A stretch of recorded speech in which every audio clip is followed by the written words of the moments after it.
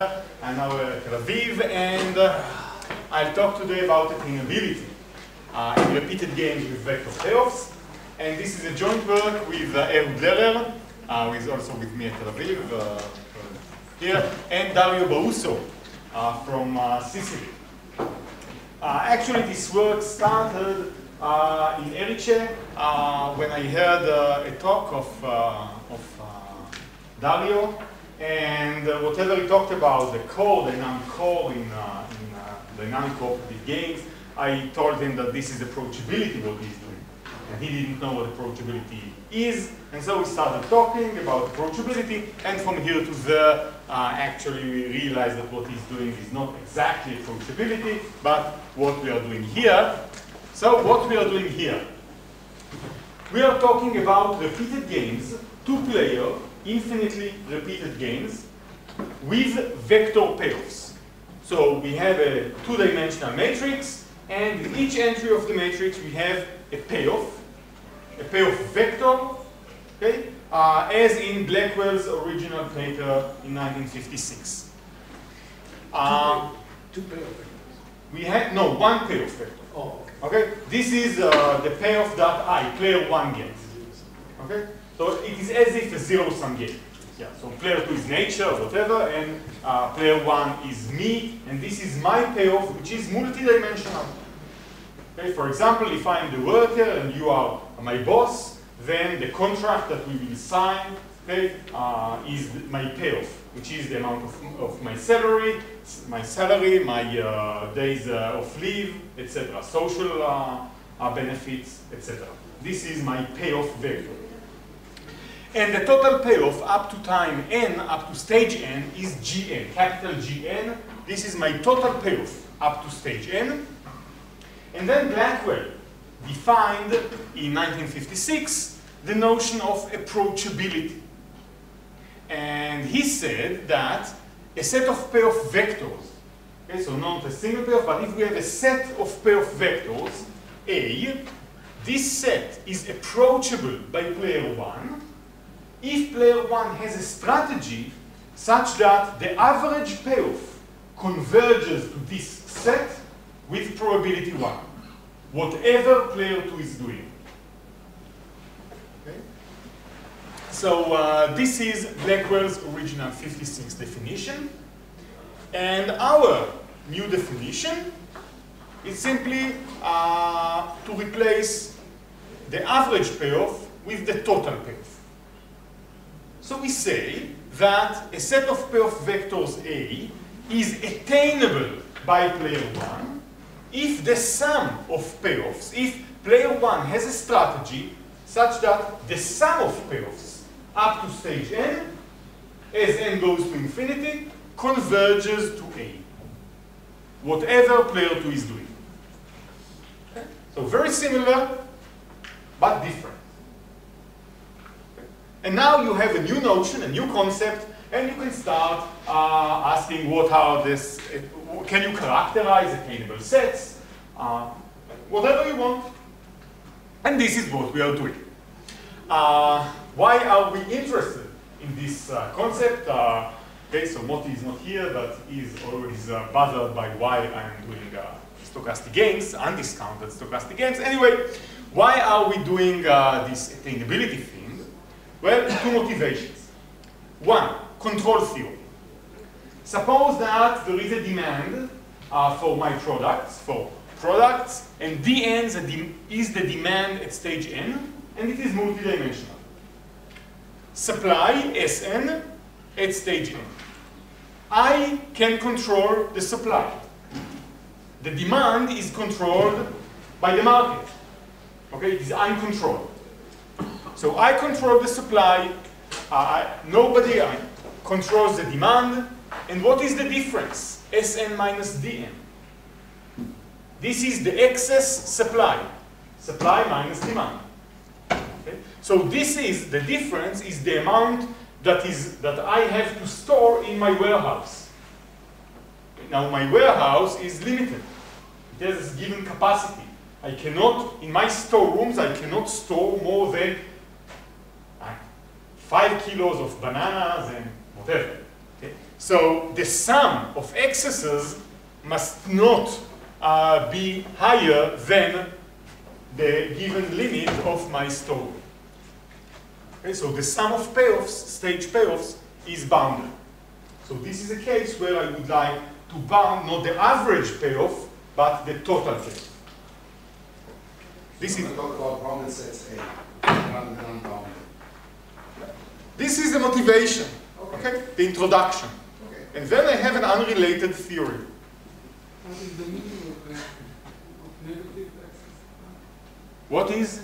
The meaning of if D is larger than S. D cannot be larger than S, right? Or at least not of whatever you have in your warehouse plus your current supply. It's a maximum of that at 0. What he says that you should put S minus D and maximum with 0. Okay. If you want to have maximum with 0, fine, that's fine with me.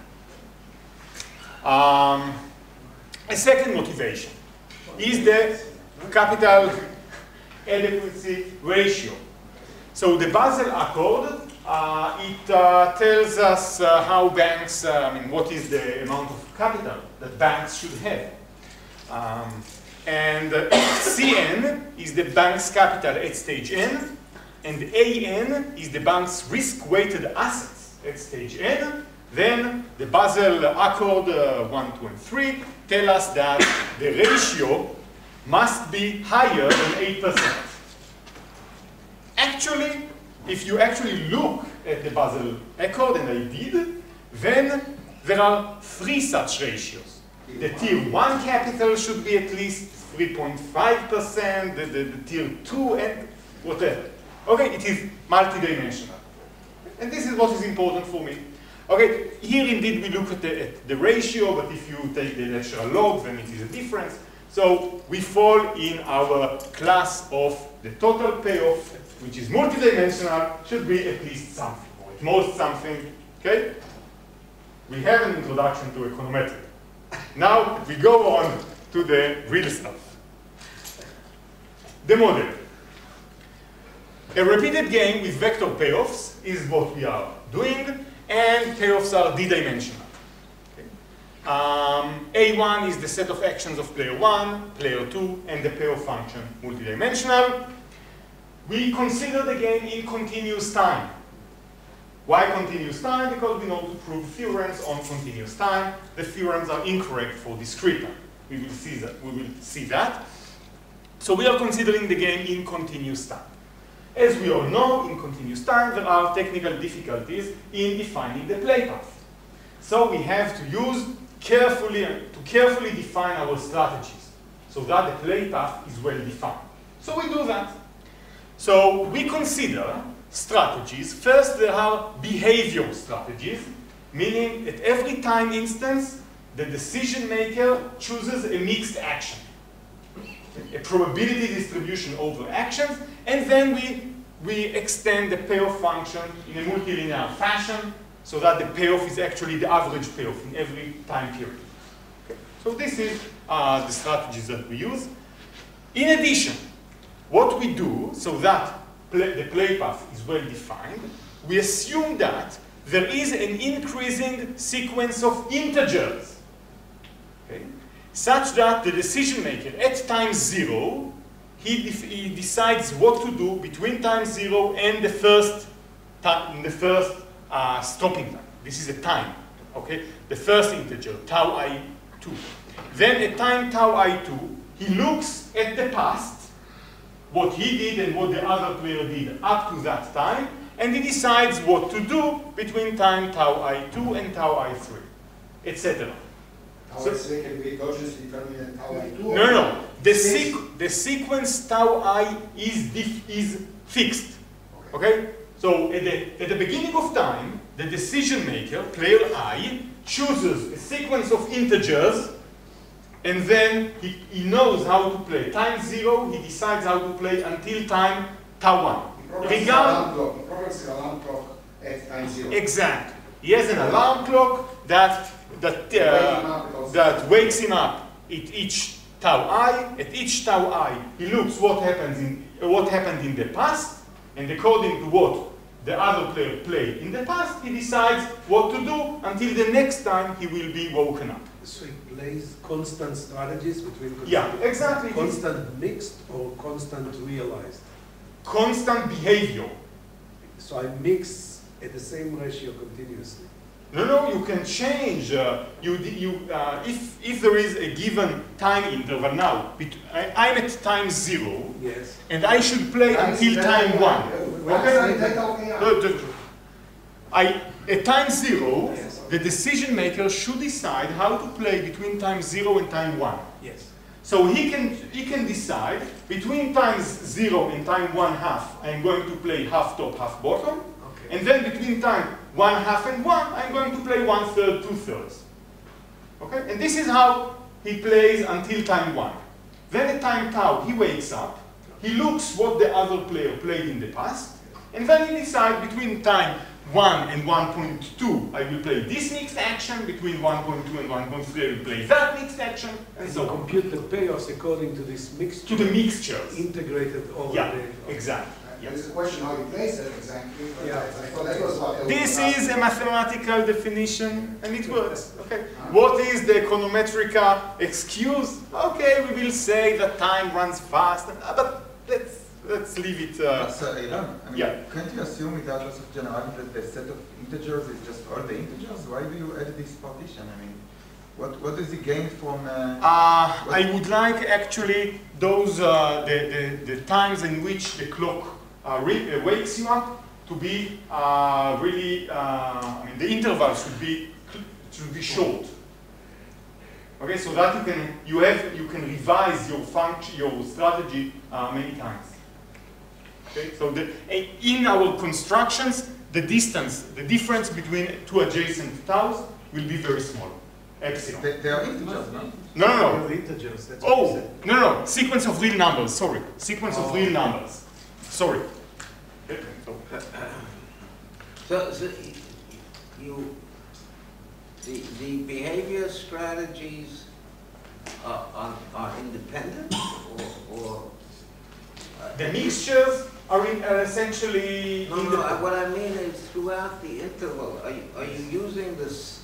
You use one random device that chooses the strategy for the whole interval, or at each moment of time you do independent of the other moments, or My payoff at time t.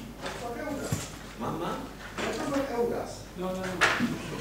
My payoff at time t would be u of the mixed action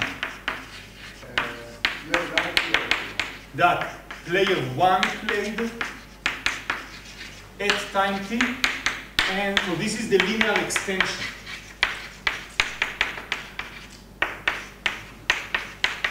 Okay, this is my payoff at time t. This is already the mixed extension. Okay, So you're looking basically at the mixed extension and doing a pure strategy. exactly. Pure strategy in the linear extension. No, Yes, this is what I expected. expected payoff. But what do you observe? You observe also the mixed action? Yeah, I observe the mixtures of the other player. But you can condition on the other player in the middle of the interval? or- No. You wake up only at those times, tau, and only then you can condition your play. So this is the class of strategies that we use, and with those strategies, play is deterministic. Given the strategies of the players, play is well defined, and that's it. Well defined and no problem.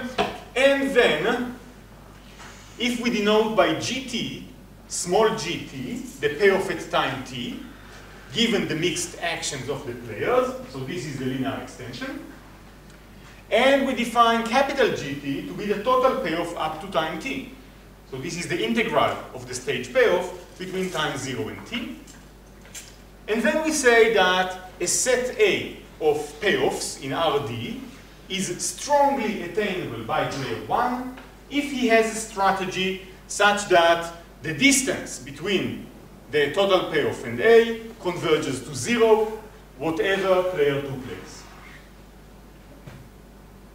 and the set is attainable if for every epsilon I can, the total payoff gets up to epsilon to G. So this is our definition of strongly attainable sets and attainable sets. Yeah. 15, great. Actually, what we know to do is and what I will consider are sets which contain only a single point, x. Okay, so I will talk about attainable vectors and strongly attainable vectors. Okay, we have students who work on more general results, but we are old and all we can do is one vector. So our first theorem is that, this is merely an observation, the set of attainable vectors is a closed and convex cone. But this is really an observation. So that to prove that it is a cone, we have to prove that if x is an attainable vector, then also any multiple of f by a scalar is an attainable vector, and that the sum of every two vectors in the cone is also in the cone. So suppose that x is an attainable vector. Yeah. If x is an attainable vector, then there is a strategy sigma 1 of player 1 that ensures that the total payoff converges to x. How can we attain beta times x? Well, beta is, for example, 2. How can we attain 2x? Okay? We simply change time. Okay? We play sigma 1 slower in a ratio of 2. Okay? 2 times slower. Okay, and then this integral will be 2 times That's because larger. you're not normalizing the integrals. I mean, come on, if the payoff would be always 7, no matter what, you are not going to tell me you can get 14.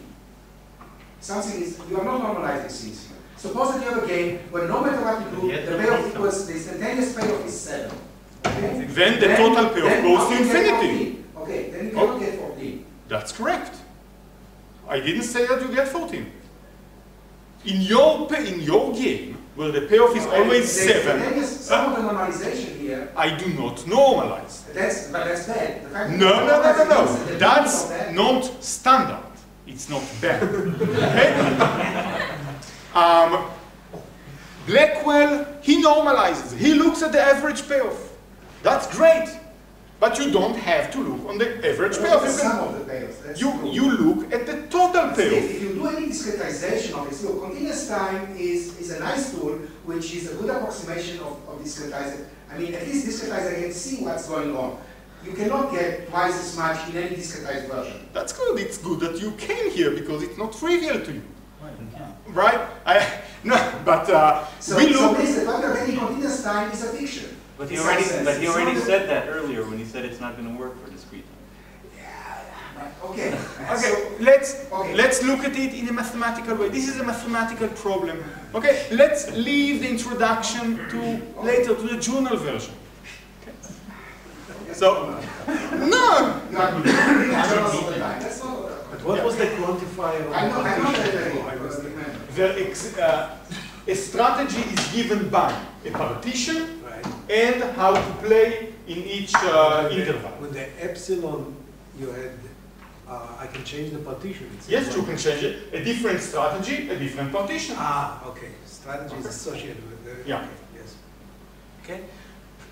So indeed, here I look at the total payoff, and therefore, in a game in which the payoff is always 7, it means that at every day supply exceeds demand by 7. It means that at some point your warehouse explodes. Okay, you cannot put all the excess supply in your warehouse. But it will explode much faster if you define your intervals much shorter. Of course, okay. No, the interval is when you change. That has nothing to do with the flow of I know, payoffs. I know. I'm with you for the a times when you revise has nothing to do with the way you're calculating. That should be a constant. No. Because you take here the integral. I know. So, Yes. so if the payoff, if the instantaneous payoff is 7, it means that every 1 second you get 7. Right. And then if my intervals are every half a second, But the and interval, every second I no, get no, 14. Right? Is it? no, you take the payoff between the payoff at time t Yes. is the integral up to time t. It is independent of the taus, of the times in which I revise my strategy. Because that's why I make Okay. it 7 no matter what you do. So if the addition is irrelevant. Okay. So can you explain how you get 2x? Yeah, so suppose that I take the strategy sigma 1 and I instead of playing at time t, instead of playing sigma 1 at t, I play sigma 1 at 1/2 of t. Okay, so I slow time by a factor of 2. Okay? You play And- very fast. Excuse me? Or you're playing very Or I fast. play faster by a factor of 2. Okay, so You can the just point play of around. definition, it makes no sense. I'm sorry. If GS is 7, then this is 7. What do you slow time? I mean, you are integrating over t. you mix 7. two things. No, if it's 7, then you get infinity. I know. Yeah. So what I say is, suppose that x is an attainable vector. In the case that the payoff is always 7, you can only attain infinity. Not 7, not x, right? So you're talking about a case which does not fall into this theorem. Okay? So we suppose that x is an attainable vector. +1, -1, +1, -1. And then if you do it twice as fast, you can get the difference which is twice as high at a certain point in time. Otherwise, how do you get anything that's different infinity? Sergio Ulena, so Okay. it's Okay, go on. So, suppose that the strategy sigma 1 attains x. This means that whatever the other player is doing, where is the here? The chalk? here. This is much better. Much better. Yeah, it's closer to Sergio, and then Sergio has, will shout. You are the opposite on this side of the room. It's symmetric. But there is no advantage on this side. So this means, suppose that player 1 plays sigma 1. So whatever player 2 plays, there is some flow of payoffs. So suppose this is the flow of payoffs, u of t. And what we know is that the integral of the payoff is x. Okay, converges to x. What happens if player 1, instead of playing sigma 1, he plays sigma 1 faster, twice faster? So what will happen to the flow? So if here player 1 played sigma 1 at time t, and player 2 played whatever player 2. This is for every sigma 2 that player 2 plays. Suppose that here player 1 plays twice faster, and player 2 plays any strategy sigma 2. So let's look at the payoff here, what happens here in the original case, when player 1 plays the original sigma 1 with no faster time, and player 2 actually plays this strategy, but he slower times also by a factor of 2. So so this is a strategy of player 2. And then we know that the area under this integral, under this function converges to x. What happens here? Everything runs twice faster or twice slower. Okay, one of them. Okay, yeah, if here it's 2t, so it's twice faster. Okay, so here time runs twice faster than here, both for player 1 and for player 2. If the area here is x, the area here is x divided by 2. So if sigma 1 attains x, then sigma 1 that runs twice faster attains x over 2.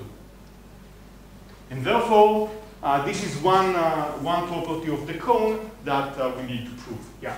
A question that relates to what Sergio said. Could you just play in odd periods and ignore what happens in, like play in odd periods your strategy that you're doing now, and then in even periods play it again, and that, by that doubling your, just ignoring the, when you're playing in an odd period, ignoring the history of even periods. And so what will happen actually, this is something that you can do for the other part of the theorem to prove that, that it is a cone.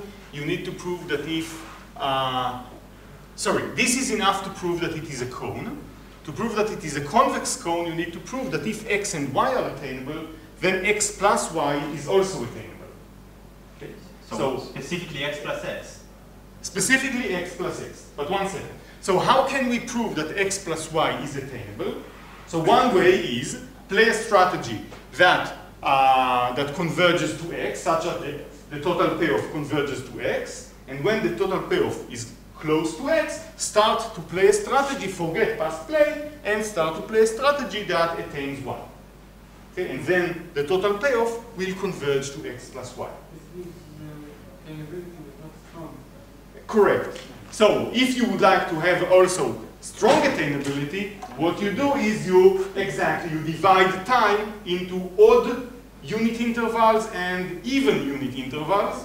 Okay, in the odd ones you attain x, in the even ones you attain y.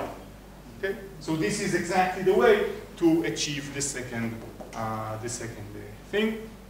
Anyway, so this is the theorem. It also holds, as Ron said, for strongly attainable vectors, except of closure. Okay, so we know that the set of attainable vectors is closed. This follows from the definition, nothing more than that. But we do not know whether the set of strongly attainable points is closed or not. Can we characterize which vectors are attainable and which are not?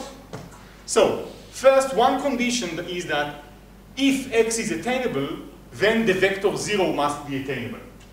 Why? Because you must have a strategy that such that the total payoff converges to x.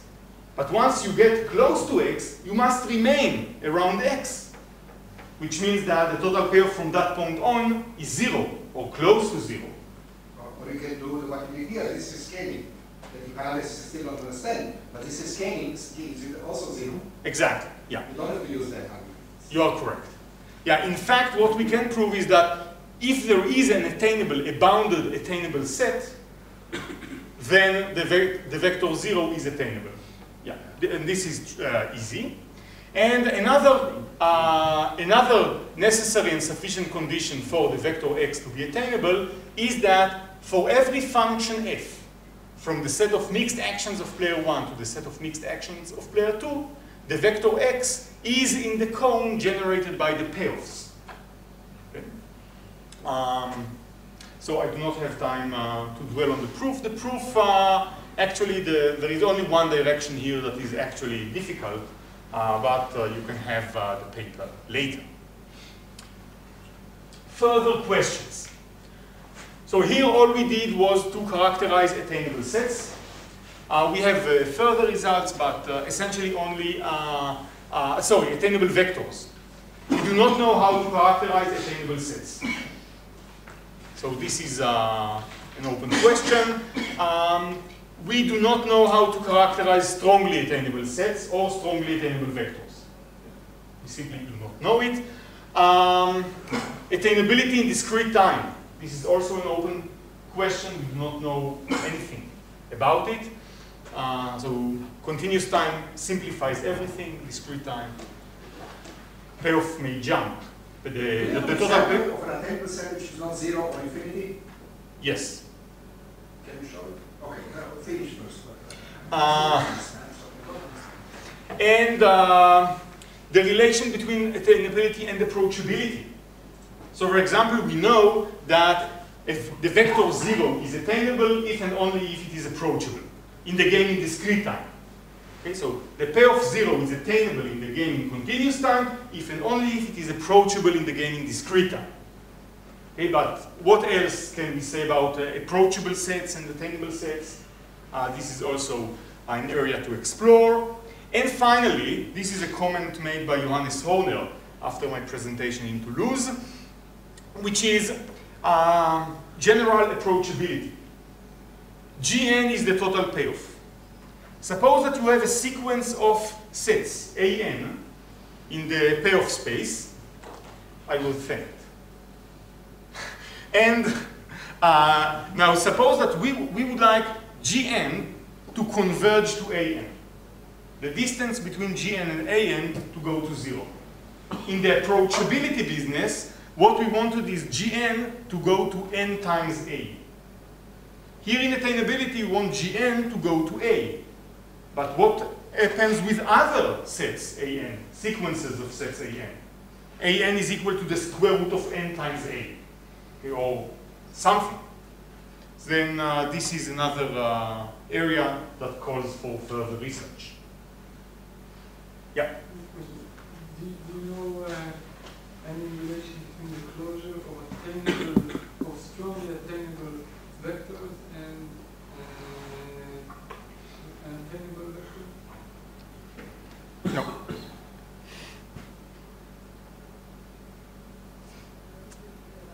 So thank you very much.